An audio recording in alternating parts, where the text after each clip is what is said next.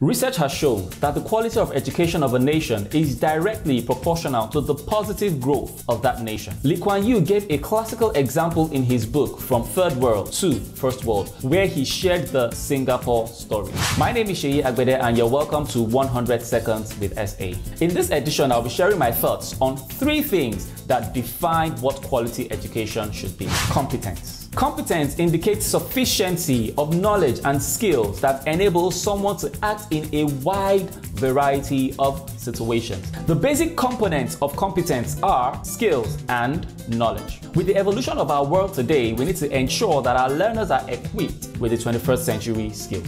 Capacity.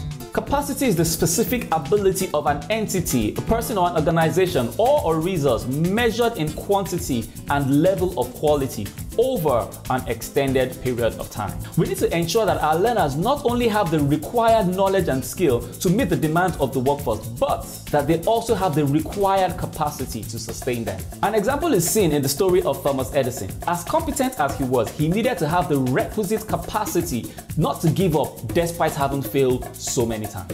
Character. Character is the particular combination of qualities in a person or a place that makes them different from others. If all we teach is competence and capacity without focusing on character, we would have successfully created educated devils.